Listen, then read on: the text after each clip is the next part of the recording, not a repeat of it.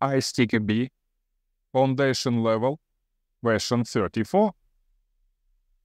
What is the objective of debugging? 1. To localize a defect. 2. To fix a defect. 3. To show failures that are caused by defects. 4. To ensure that the fix does resolve the failure. A. 1 and 3. B. 2, 3, and 4. C. 2 and 4. D. 1 and 2.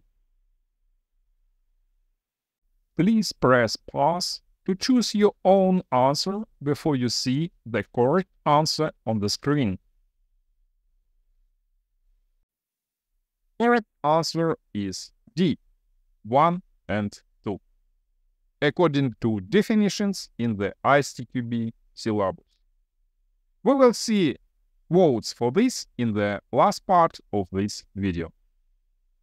Let's take a closer look at all the statements from 1 to 4 to find objective of debugging. Statement 1 is valid because localizing a defect is a valid debugging objective. Statement 2 is valid because fixing a defect is a valid debugging objective. 2. Statement 3 is invalid because showing failures that are caused by defects is a testing objective, not a debugging objective. Statement 4 is invalid because ensuring that the fix does resolve the failure is a confirmation testing, not a debugging objective. Remember these two terms. Confirmation testing is retesting to check if the bug or failure has been fixed. And also regression testing is testing all the areas to see if they work properly as a result of the changes made to the code. Don't mix up all these definitions. Explanation. Finally, let's look at the section 1.1.2, testing and debugging in the ISTQB syllabus.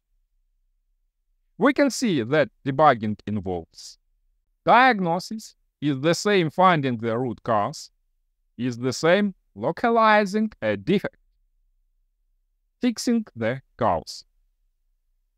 Also, we can see our incorrect statements 3 and 4. Testing can trigger failures that are caused by defects, and subsequent confirmation testing checks whether the fixes resolve the problem. I hope this question is highly easy for you if you figure out testing, debugging, and confirmation testing definitions. And you will obviously pass the ISTQB Foundation Level exam. Never give up.